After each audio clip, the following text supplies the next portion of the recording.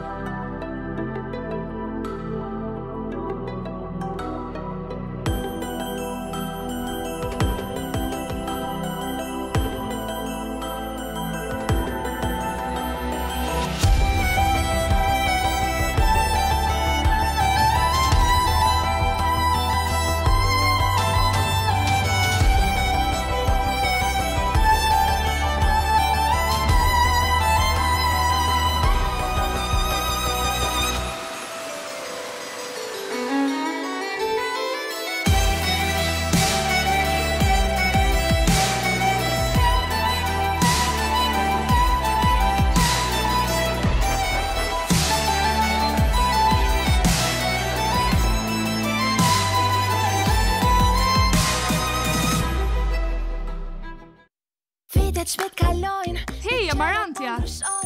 Hej, si ta gjej internetin që bën fix për mua? Pyetja që më bëjnë më shpesh. Po ta shpjegoj duke marrë dikë si shembull. Le ta quajmë Toni. Okej, Toni ndoshta është një student që shkon në shtëpi për një çik internet dhe relaks. Sa shijon me atë shiun aty jashtë. Por, nëse Toni është një djalë që punon nga shtëpia bashkë me të dashurën e tij Zysh Evën, ja çfarë do i duhej? Ose jo, Toni mund të jetë edhe një gjysh, ka lezet, me tablet, me internet. Super gjysh pra!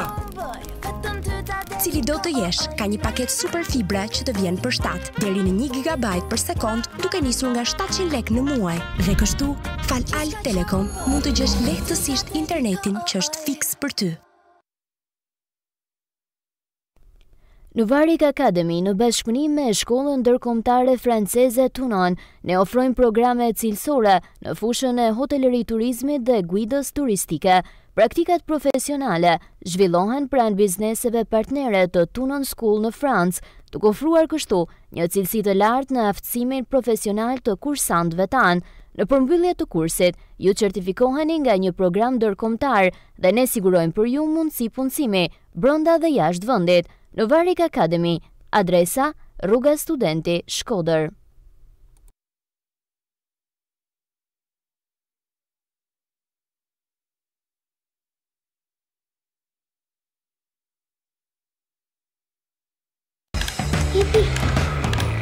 Në momentin kur Vodafone Giga Family vjen në shtëpinë tënde, të gjithë pjesëtarët e familjes fitojnë internet giga i shpejt si asnjëherë më parë. Kujdes më mirë.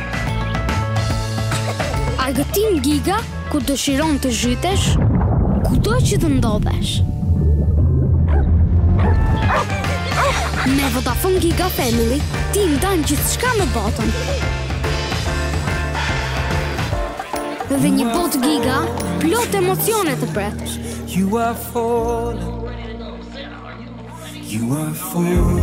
Erdhi koha të krijosh kombinimin perfekt me të cilin fitojnë të gjithë. Vodafone Giga Family, celular, internet fix ultra i shpejt, si dhe TV për të gjithë familjen.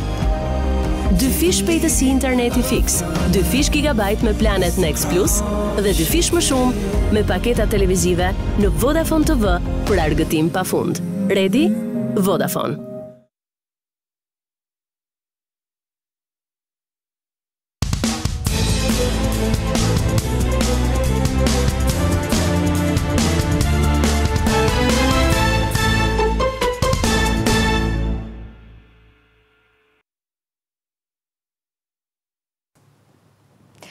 Mirëmbrëma dhe përshëndetje miq të programit të Pasdites. Ju përshëndesim të gjithëve duke shpresuar që të keni patur Një ditë të mirë dhe sa më të këndshme do thoja në gjitha ato gjëra që mund të keni realizuar gjatë ditës tuaj, në gjitha impenjimet e rëndësishme dhe sigurisht të suksesshme në gjitha ato sipërmarrjet tuaja. Besoj që dita ka shumë impenjime dhe shumë pika të cilat ne ja vendosim vetes për t'i realizuar dhe shpresoj që të jeni të kënaqur për të mbritur tek një pasdite e cila vjen më relaksuese.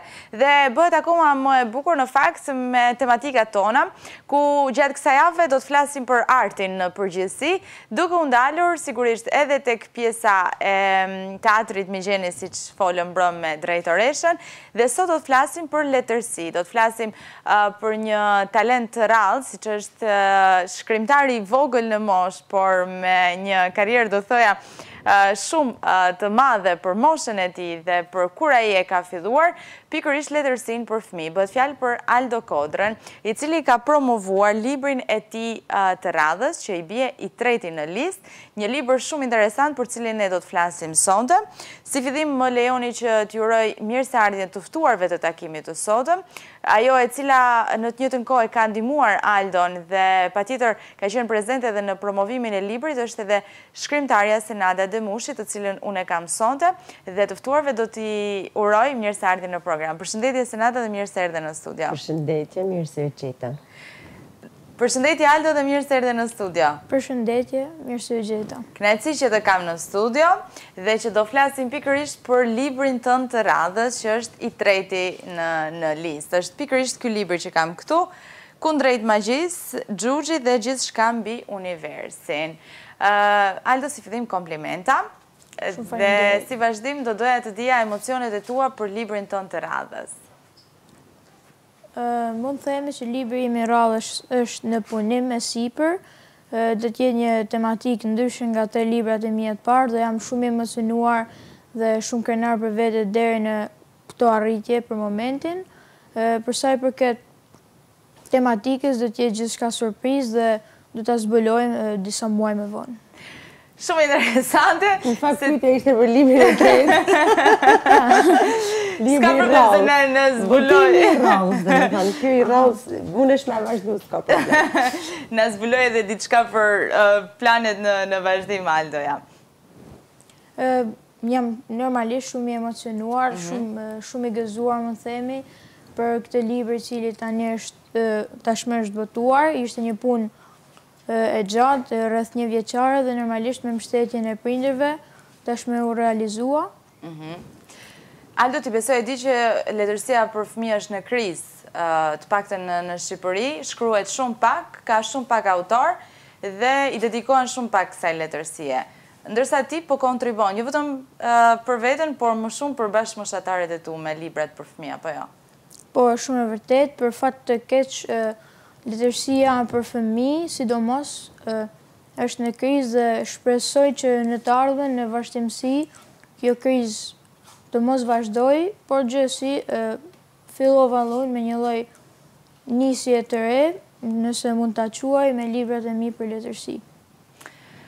Kënaqemi kur i dëgjojmë dhe i shohim fëmijët që kanë talente në fakt, do thoya në çdo lloj fushe, por letërsia mbetet pika e dobët, besoj e secilit prej nesh aty ku shprehin vetveten. Senata, si e komenton përgjithësi letërsinë për fëmijë në këto momente? Unë vetë personalisht e kam ndjesi nevojë këtë varfërinë që ka në krijimet letrare për fëmijë. Dhe herën e fundit kur kam qenë këtë studio ju kam premtuar një libër për fëmijë që akoma se kam realizuar, por e kam në proces me tregime për fëmijë. Ndoshta edhe fakti që i kam 3 fëmijë të mi dhe bota aty më ngacmon shumë her pas here, kam menuar edhe unë që të kontriboj edhe jo rastësisht, domethënë pranova dhe ftesën për me qenë prezent me fol për librat e Aldos, sepse ishte kënaqësi shumë e madhe. Nuk më kishte qellu këto vitet e fundit me ka pas fëmijë që kanë botuar libra, por janë shumë të pakt dhe vitet e fundit nuk kam pa pothuajse asnjë. Dhe kjo tërheqje në këtë kohë, jo vetëm krize e varfërisë letërsisë për fëmijë, po edhe tranzicioni nga ana tjetër interesi që kanë fëmijët ndaj një bote digjitale që po flitet çdo ditë, dhe unë përgëzoj për emisionit që ban vazhdimisht për librin, sepse të gjithë e dim vlerën e librit, sa do fjalë që të them unë edhe të përgjithsoj, nuk e tregojnë atë peshën e vërtet që ka libri në jetën e njerëzve, dhe më bani shumë përshtypje ftesa të një libri të tretë, të një fëmije kaq të vogël, dhe me erdhi keq që si më kishte shpëtu ky fëmijë, dhe më thonë, edhe me 2 librat e tjerë. Realisht atë ditë kur disa dashamirës mi kishin rekomandu te unë isha shumë keq me kohën, kisha shumë pak kohë për me lexu dhe me i përthit si duhet këto libra, por u përpoqa me i kushtu vëmendjen e duhur Aldos dhe me hyn botën e vetë. Ajo është krejtësisht bota e një fëmije të zgjuar, inteligjent, një fëmijë që tregon se lexon, sepse kurse si një fëmijë që nuk lexon dhe nuk është i aftë me përthithë, me përtri, nuk mundet me shpreh botën e vet aq bukur sa Aldoja. Sa do me më thonë dikush që nuk lexon, do më thonë mjafton me lexu, e kupton, sepse ka pasurinë leksik, ka fantazia, është një anë e fëmijës, por edhe mënyra e shprehunit është e vështirë për të rritunin, jo ma për fëmin, që edhe shpesh më thojnë sa bukur e bane këtë artikull, se edhe unë ashtu e mendoj si ti, po nuk di me shpreh si ti. Aldoja ka këtë aftësi, është dhuratë e Zotit, aftësia për me ndërtu situata, tregime, histori, dhe aq më tepër në botën më të preferuar të fëmijëve që është një botë fantastike, i themi ne në letërsi. Dhe u përpoqa me një frymë i përthit librat e Aldos, dhe komenti jem është që ne të rriturve na takon ta mbështesim, t'i shkojmë mrapa ne Aldos, jo Aldoja me kenë vetëm, po shqyqyr që e ka nismën edhe gjithë bashkë prindërit, miqt, investitorë, dhe me thënë që munën edhe me ja investu librin, mos mullon nga ana ekonomika së prindërit, sepse është një kënaqësi, një pasuri për gjithë njerëzit, për fëmijët, për mësuesit e letërsisë, për shoqërinë, për shembullin që jep atje te shkolla austriake, te gjithë shkollat e tjera, të gjithë fëmijët e tjerë që po na ndëgjojnë këto momente, është përgjithësi për ju si gazetar që ta ftoni, që ta promovoni, pastaj sigurisht edhe ne si lexues, si shkrues, si dashamirës letërsisë dhe si mësues të letërsisë dhe si shkrimtar, po themi, që këto që jemi të qytetit, mirë, të këqij, të vegjël, të mëdhenj. Sigurisht, kjo është shumë e rëndësishme, do thoja, që të promovohen edhe të mbështeten talentet e tillë, sepse Aldoja vërtet që është një talent. Aldo, dua të më flasësh pak për librin tënd të tretë, është një roman apo jo? Pikërisht, libri im i tretë është një roman, ai titullohet Kundrejt magjisë, gjugjet dhe gjithçka mbi universin. Është një libër fantastiko shkencor, siç janë edhe 2 librat e mi të mëparshëm. Bën fjalë për një grup miqsh, të cilët janë të etur gjithnjë me shumë për aventura, përballen me të panjohura, me mistere, të cilat janë spërkatur pastaj në ngjarje të ndryshme, me aromë thrilleri, dhe dashurie, horrori, shumë të tjera, por normalisht këto fëmijë kanë një lloj përgjegjësie të rëndë mbi supe, por pas një pune shumë të vështirë, shumë të rëndë të pa lodhur të dalin fitimtar. Nga të buron frymëzimi për të shkruar libra, dhe sigurisht ta vazhdosh këtë gjë me shumë dëshirë, dhe nga libri në libër ti vjen duke u përmirësuar. Frymëzimi për të shkruar libra më vjen nga jeta e përditshme, siç e thënë më përpara, fantastiko shkencorët, pra këto libra fantastiko shkencore janë shumë të preferuar, dhe ngjarjet e ndryshme nga jeta e përditshme janë të lidhura dhe të kthyera në këtë lloj fushë për të bërë sa më tërheqëse. Ndoshta edhe nga filmat, a shef ti filma fantastike shkencore? Po, shoh edhe filma normalisht. Marrin motive, merr disa motive aty për shtat. Fillimisht kështu fillon si rregull. Po, sepse ne që të vegjël kemi atë tendencën për të treguar pralla që në një farë mënyrë janë fantazi e jona, apo edhe për të dëgjuar nga prindërit.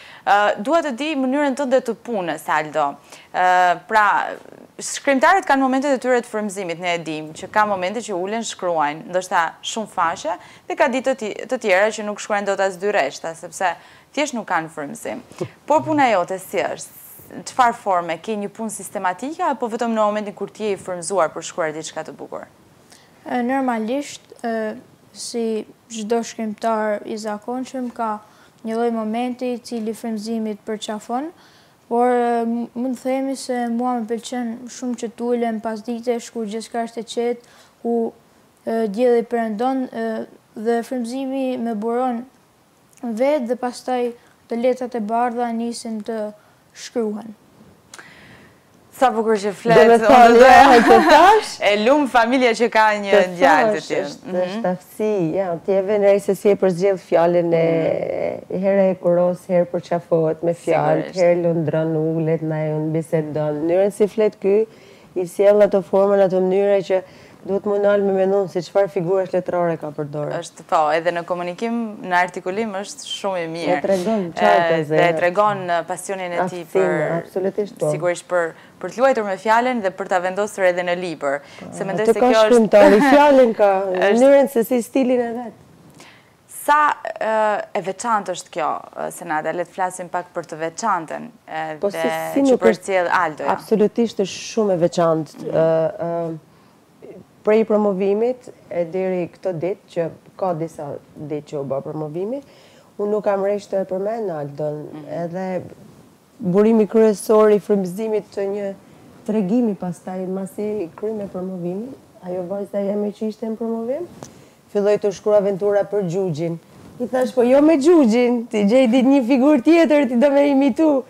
Tha, po s'ka gjallë, tha mami, tha, i herë po e bëj me Xhuxhin, pastaj domethënë frymëzimi që mori fëmia, 9 vjeqe, për mu ishte diçka shumë e madhe dhe isha shumë e lumtur që e mora në promovim, sepse në fundit ishte një promovim për libër për fëmijë, dhe që për asaj dite, janë dhe festat e nëntorit, pra po jap shembullin personal, se sa e veçantë është kjo gjë mu përcjell te fëmijët, jo vetëm te fëmijët, po sidomos te fëmijët. I ka bërë 2 vjersha për nëntorin, bukur Amla, sepse Amla në fakt ka atë dedhin e shkrimit, e ka qenë edhe ai qyshe vogël shumë e shprehur dhe kështu, dhe thash me veti, po sikur ta merrshim Aldën edhe të merrshim këto librat edhe të boshim një tip turi nëpër shkolla dhe t'i frymëzoshim këta fëmijë me shkruaj, me lexu, do të ishte bukur. Dhe kjo është veçantia, sepse Amla u ndiku, si u ndiku Amla, mund ndikon edhe shokët i herë të klasës e dikuar është, pastaj të shkollës, pastaj ato janë të shpërdam në qytet, dikush motrën, dikush vllajin, futet ajo fryma e bukur. Piles pyetja që mbani vajzat natë ishte, pse mamun, se kam ditë që fëmijët munden me botu një libër. Po ta kisha ditë, do t'isha përpjek me shkru diçka, po ka mendu që vetëm të rriturit. Ja, për që ndoshta, jo çdo fëmijë mund t'i shkojnë menje që e ka drejtën për me shkru një libër ose diçka e tillë. Veçantia tjetër është personale, Aldo si herë, se ky është për veti fëmijë veçantë, përderisa nuk kena mësu me pa, edhe librat për fëmijë shkruajnë të rriturit. Nuk kena mësu që një fëmijë vogël më shkruaj libra për fëmijë. Kena mësu që më shkruaj të gjithë figurat e njohura edhe qytetit, edhe Shqipërisë, edhe të botës që kanë shkruar për fëmijë, janë të rritur. Dhe marrim Harry Potterin, ai u bë libër nga një zonjë që s'po vjen emri tani në momente ajo autore. Joana, se këta kanë edhe tekst në shkollë, e kanë më të freskët. Dhe shikon defektet e nëndrejtë rrëkut, 5 orë si një hamë. Sa është norma më shkurtu, me iman me Aldoja, s'ka problem. Dhe sa u shit libri, u bë dhe film, sa fitime u morën nga Harry Potter, pastaj vazhdoi Harry Potter 2, 3, sa Harry Potter ka? 8 Harry Potter. Mendoj se është një nga librat botimet më të dashura, jo vetëm për fëmijë, por edhe për të rritur Harry Potter. Po duke qenë se është fëmijë vogël, sigurisht që na bën përshtypje gjithëve, edhe tashi e dona pak pushim kur dalim në ekran, them drejtën, por me që ishte për këtë shembull, për këtë motiv pozitiv që na thritën, erdha me shumë kënaqësi. Është vërtet shumë kënaqësi të flasësh për talentet e tjera. Aldo, si si e kujton ti shkrimin tënd të parë dhe vazhdimin në fakt në letërsi, se ne e kujtoj tani që kemi bërë një intervistë së bashku 2 vite më parë. Po, librin e parë kam shkruar në klasën 3, pra në moshën 8 vjeçare.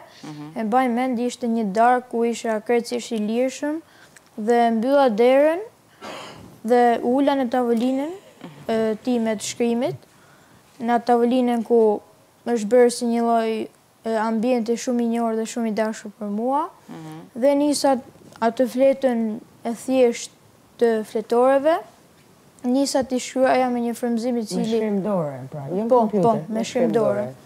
Dhe nisa t'i shkruaja një lloj frymëzimi i cili nuk e di as vetë se nga më buronte, dhe pas disa ditësh u bë një pirg aty, një pirg letrash, dhe rreth 3 muajsh e kam përfunduar librin, krejtësisht në fshetësi, dhe pastaj i kam...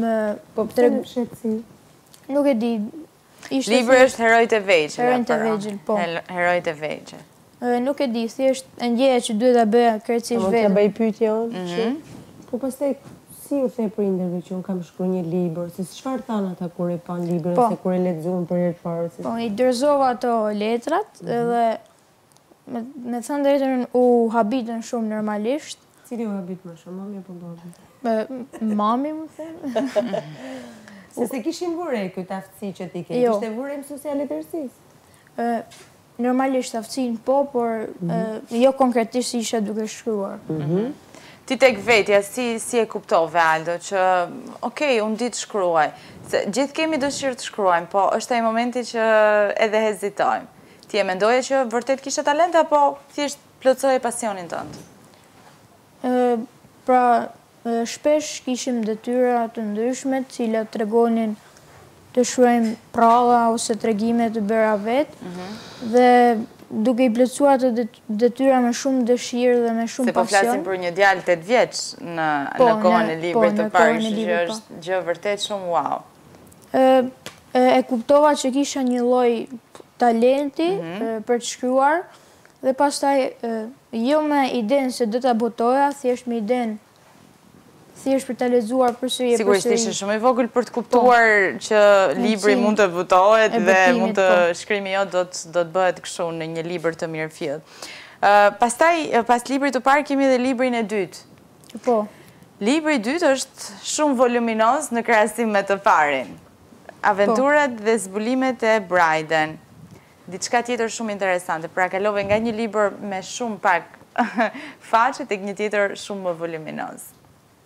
Pasi isha i sigurt pra për talentin tim, isha më së i vendosur që shkruaja përsëri dhe kam shkruar me ditë të tëra këtë libër, kam punuar rreth 1 viti dhe kam botuar për aventurat dhe zbulimet e Bryden. Në çfarë moshe ishe për aventurat dhe zbulimet e Bryden? 10 vjeç. 10 vjeç. Po lidhen librat me njëri tjetrin. Dhe kalojmë në moshën 12 vjeçare tek libri për cilin ne po flasim sonte dhe e promovojmë në studio. Po. 14 vjeç do të jetë libri tjetër apo nuk do presesh prap 2 vite? Nuk e di, varet. Megjithëse ti ishe në punë e sipër se na zbulove këtë detaj. Cili është emocioni i promovimit të një libri? Si e pritet ti këtë moment? Normalisht, promovimi i librit është një gjë shumë e veçantë për mua, që vjen nga mbështetja prindërve, dhe fola për librin tim, të tretë pra konkretisht, këto kohët e fundit, dhe normalisht isha me të vërtet shumë i gëzuar, shumë krenar për veten time, megjithëse kisha atë emocionin nga tërësnia larë, më themi se po më shikonin 50 palë sy aty, por në fund doli shumë mirë, isha kretë okej me këtë realizim që kisha bërë. Aldo, përveç se shkrimtar shumë i mirë, të kanë thënë që edhe shumë simpatik? Ta kanë bërë edhe këtë kompliment? I kam thënë herë e parë që e kam po. Ti qenë ke dhe bukurosh? Në fakt, duke që është kompletuar, është një dhunti dhe një dhuratë e Zotit, mendoj, për Aldo. Është edhe pianist. Edhe pianist. Aldo ka shumë talente. Ka lujt fakt një pjesë, 2 pjesë vogla më duket aty për më vim. E vazhdon në të njëjtën kohë dhe pianon? Po, është një lloj mënyre relaksimi dhe një lloj mënyre meditimi cila më ndihmon më shërben edhe për shkrimin e librave. Si mendon veten në të ardhmen, Aldo? Se tani na bëre gjithëve shumë kurioz. Normalisht, shkrimin nuk do ta lë. E kam shprehur qartë të vetja këtë, sepse është një dhunti pra shumë e veçantë për mua, por normalisht nuk do të jetë ai profesioni i parë. Por gjithnjë do të vazhdoj të mbetet aty në shpellat e pasioneve të tua. Cili është profesioni i parë? Nuk di, do të shohim sipas kohës. As nuk ke krijuar asnjë ide ku është veten. Nuk kam krijuar atë qartë. Unë të shoh në radhët e intelektualëve, pastaj profesionin do ta shohim në vazhdim. Kjo nuk diskutohet. Unë e ti pas disa vitesh, kena me nxjerr këto vide që jena bashk, do të themi që e njohim atë djalin. Do krenohemi me Aldo, do krenohemi me Aldo. Do autograf. Do krenohemi me Aldo dhe do kujtojmë kur Aldo ishte kaq i vogël. Jam shumë e sigurt për këtë. Për të sjellë gjëra kaq të bukura.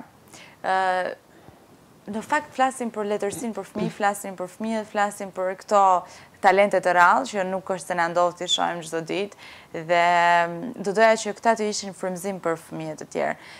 Cilat janë forma që edhe vetë mësuesit duhet të ndjekin, duke qenë se në profesionin e mësuesisë, Senata, për t'i promovuar sa më shumë tek bashkëmoshatarët e tyre? Letërsia është pasion, mbi gjitha. Është dëshirë, është buron nga shpirti, është me të ndjerë, letërsia është dashuri, është një botë ndjenjë, është gjithë bota e ndjenjave që e përshkruajnë njeriu, që e përshkruajnë shpirtin e një njeriu.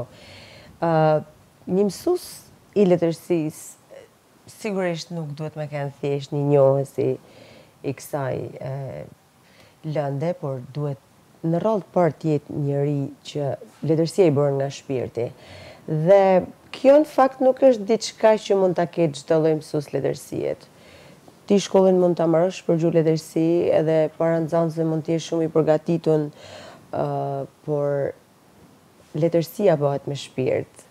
Vetëm letërsia, po ta ilustroj me një shembull thjesht konkret. Meqense se unë gjithmonë, si Aldoja, kam spikat që fëmijë i vogël edhe atje në qytetin tem ku kam lind, jam rrit, e kam bërë vite të mira. Edhe ma vonë sot diskutohet, po vije i re kjo, talenti me shkrue, me i shprej gjanat bukure. Më thot një mësuese që kishte vite që ishte shkut nga puna për arsye shëndetësore. Qëllon që po punonin bashk. Dhe më thot, kisha me dashur me hy një orë letërsie tonë, nëse se ke bezdi, sepse ta them me sinqeritet që nuk di mi vlerësu fëmijët. Në gjuhë jam konkrete, jam krejt brenda, gjuha është e saktë, kryefjala, rrethanor, dhe më thënë nuk ka devianca, janë rregulla gjuhësore që të ndihmojnë çdo lloj vështirësie që ke në gramatik, po në letërsi, thot, nuk e di se si ta vlerësoj, thot, nxënësin, sepse në fundit, letërsia është subjektive, çfarë është e bukur për mua, nuk është e bukur për Aldon, edhe anasjeltas. Kështu që nuk mund t'i vesh një përkufizim dhe një kufi i letërsisë, as gjinive letrare, sepse duke qenë se e bukura, estetikja është subjektive, edhe mësuesja kishte vështirë mi u vu notën e duhur nxënësit në orën e mësimit. Dhe masi marroi ajo orë mësimit, ajo nuk foli dhe iku. Edhe unë thash si pas ka pëlqyer mësimit, kur e takuam bashkë, tha, unë mund të lodhem ditë natë, por unë nuk mund ta bëj letërsinë si e bën ti, sa do që të përpiqem, sepse unë zakonisht përpiqem me majtë një autoritet në orën e letërsisë. Tani, imagjinoje se sa mund të flasësh për libra dhe t'ju injektosh librin, kur ti përpiqesh me majt atë autoritetin e klasë, dhe me thënë ti pyesësh, po themi a priori ato gjanet që ka, ai fragment që ka në klasë, ato pyetjet statike bazë që ka teksti, edhe ndonjë pyetje që të lind ty, kështu që mund ta bëj një rritun normalisht. Kurse kur fillove mësimin, tha 5 minuta buzëqeshit, i futen teme dashuri, me lëra, me të futen atë tema, e lidhe me jetën e përditshme, se po dalim të ajo që si mund si është mënyra që ti me fut në atë botë fëmin. Fillon një merë të gjonat e tyne personale pak a pak, pa i ngacmo aty ku ti nuk ke asë një herë drejt me shku. Te prindërit, te dashuria për kafshet, për natyren, për te mendimet e tyre për ekzistencen, për këtë për atë. Pastaj thua tani fillojmë. Dhe kur ti i ke fut fëmit, i ke marrë me shpirt, ju ke dhënë dashnin, ju ke dhënë mbështetjen, ju ke dhënë buzëqeshjen, ja u ke dhënë tonë vej me sy një buzëqeshje, ose atë s'kanë qajre, si i thëjmë në malësor, pa të ndjek. Dhe masi i ke shtruti, mundesh me fol edhe me 2-3 orë, dhe ata rrinë në gjojnë e futen në botë. Dhe kjo ishte ajo gjë e çuditshme që mësuese kishte vure kolegja. Si i bane me qesh dhe arrite prap me i shtru dhe ata me të një gju, sepse kjo gjë do të më bo vetëm me shpirt. Nuk ka asnjë sekret tjetër për letërsinë. Librin do ta injektosh me shpirt. Ti të natë thuj fëmis, jo, po ti lexoj se libri është vlerë, libri është kështu, ashtu, vetëm duhet me e bë shembullin konkret. Ti do të përpiqesh me fjalët e tua, me shembullin tënd, se si formohesh, se sa bagazh t'jep libri ty, se sa më shumë që të lexosh, aq më shumë background, aq më shumë fjalë leksiku jo të plotësohet për herë më shumë, dhe nuk mund ta konceptoj një shkrimtar që nuk lexon shumë. Kështu që janë të lidhuna. Pastaj unë rri deri nesër, ban pyetjen e rrallës. Sigurisht, e gjitha është e lidhur dhe është shumë bukur në fakt kur ky pasion i mësuesve ndërthuret bashkë me nxënësit përcjell gjëra shumë të bukura. Ne do të kthehemi pas pak, pas kësaj hapësire të shkurtër publicitare, dhe do të flasim në mbyllje të programit në fakt edhe për disa momente të rëndësishme të letërsisë për fëmijë, të cilës i jemi dedikuar sot, por në veçanti talentit në të shkruar Aldo Kodra, i cili promovon pikërisht librin e tij të tretë vetëm në moshën 12 vjeçare. Pak publicitet dhe rikthehemi në studio.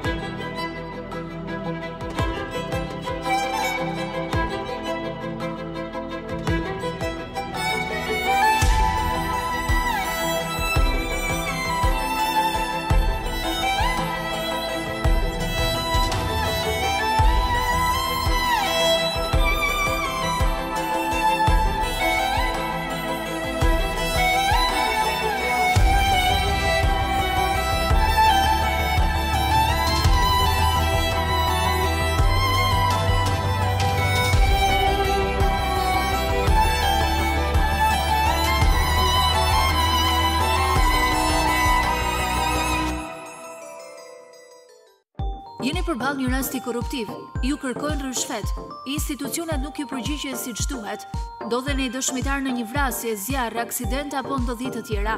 Raporton në kohë reale dhe bëhu pjesë e lajmet. TV1 Channel ju fton të gjithë ju bashkëqytetar të bëheni pjesë e rrugtimit tonë informativ, duke na shkruar, nisur video apo foto në Facebook, Viber dhe WhatsApp. Gazetarët tanë do të ndjekin hap pas hapi problemin tuaj.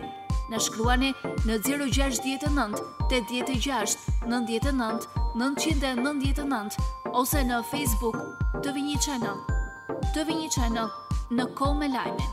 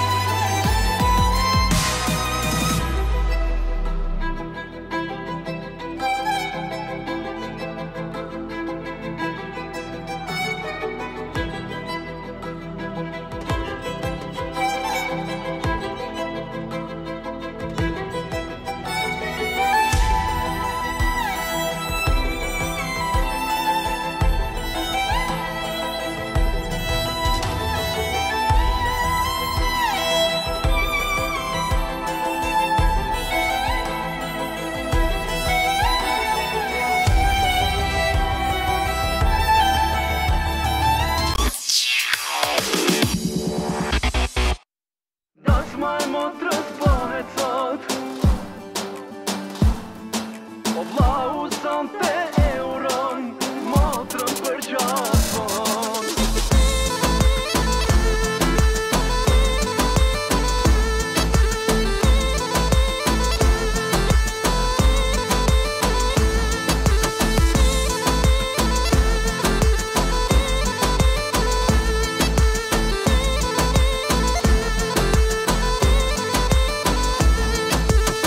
Erdi motër dita jote, ma e mira e kësaj bote, sonte dasmën ti e ke, dhe e lumturje.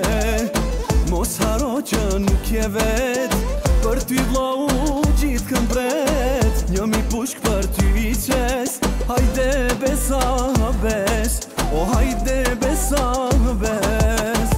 Vlau jem maj mirë një vla, shqyqër motra që të ka, po ku ka o vla si ti, të kam dritë në sy, po martohem me dashni, po e marë burin zotni, ky e din që vlau jem, ashtë maj mirin vem. Tas maj motrës bahet sot, janë për si gëzime lot, vlau sonte euron, motrën për qafon. Tas maj motrës bahet sot, janë për si gëzime lot, vlau sonte euron, motrën për qafon.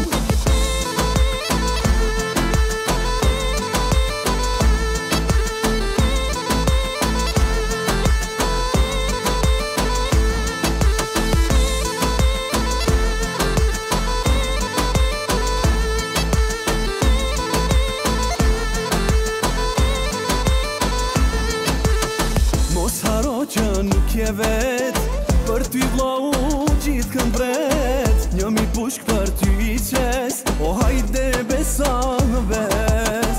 po martohem me dashni, po e marë burin zotni, ky e din që vlau jem, ashtë maj mirin vem.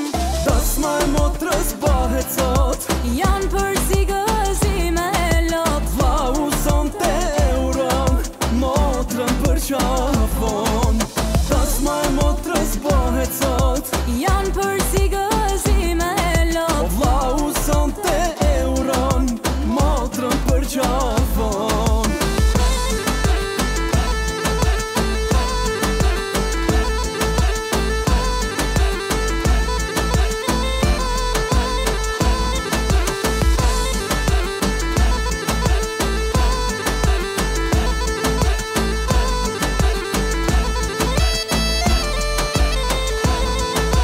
Tas maj motrës bahet sot, janë për si gëzime lot, vlau sonte euron, motrën për qafon.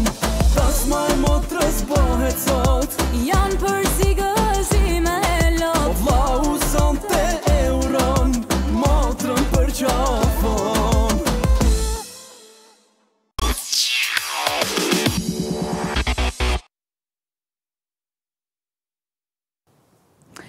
Ja të kemi rikëthyre në studio, pasi e ndërthurëm këtë pasdite artistike dhe me muzikë shumë të mirë, si që ndoqëm edhe Klodiana Vata e Shpat Kasapi në një këngë të re që kemi prezentuar së fundmi edhe në programin tonë të pasdites.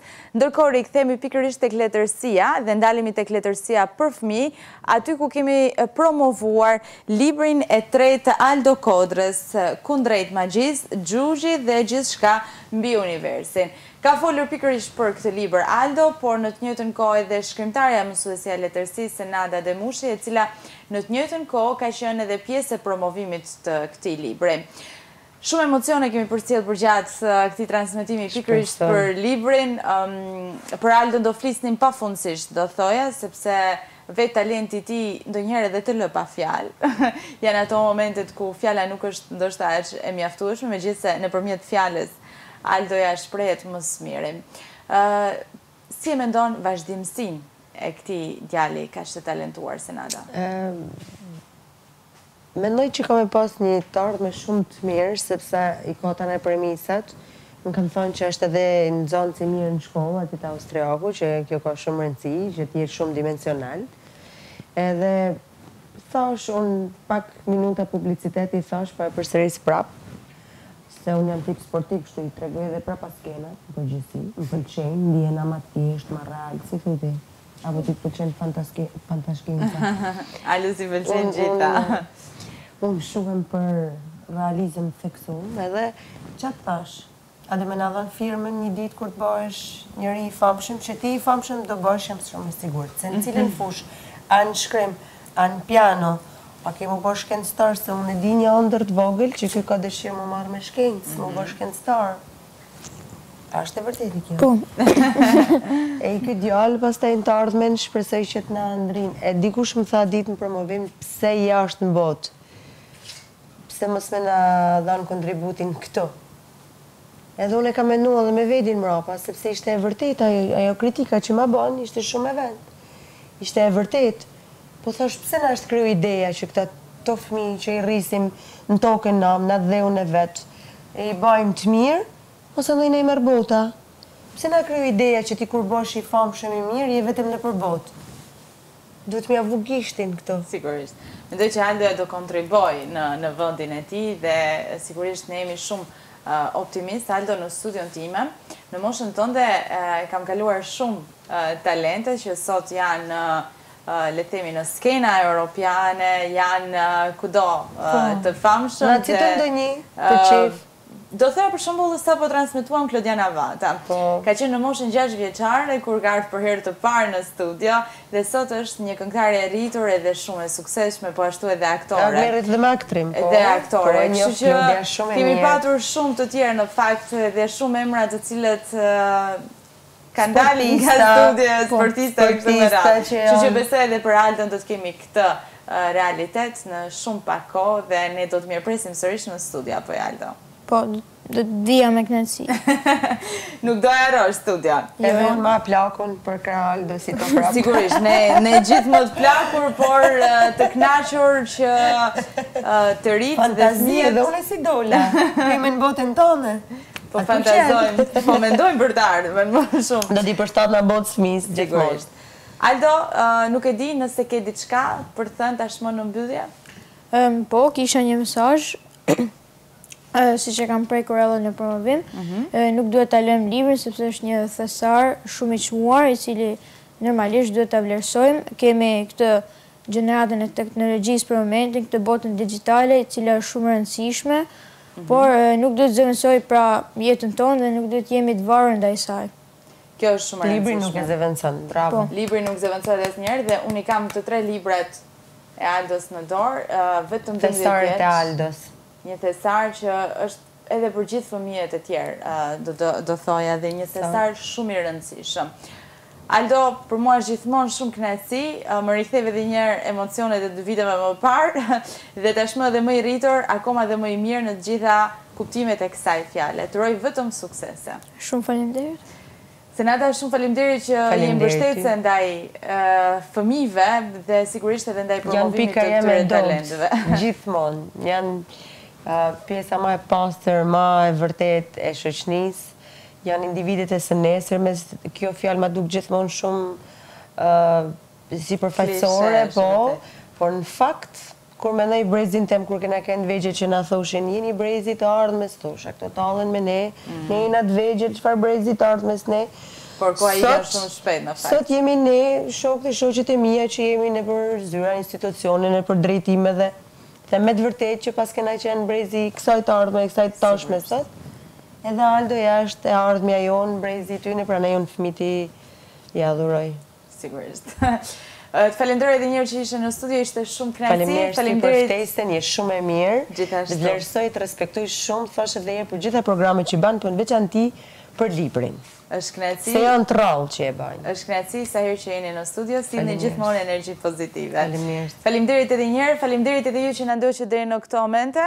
Do theja vetëm diçka në fakt për prindërit e Aldos që janë shumë me fat që kanë një djalë të tillë dhe sigurisht duhet patjetër që të ndihen shumë krenar, ashtu siç ndihemi e gjithë ne si shoqëri për talentin e tij, të cilin shpresojmë që gjithmonë e më tepër ta ketë triumfues në çdo gjë që ai do të bëjë. Jo vetëm në letërsi, por edhe në piano, siç e pam edhe në pamje që kemi transmetuar për ju. Bashkë miru takofshim, kalofshi një mbrëmje të këndshme, shihemi nesër.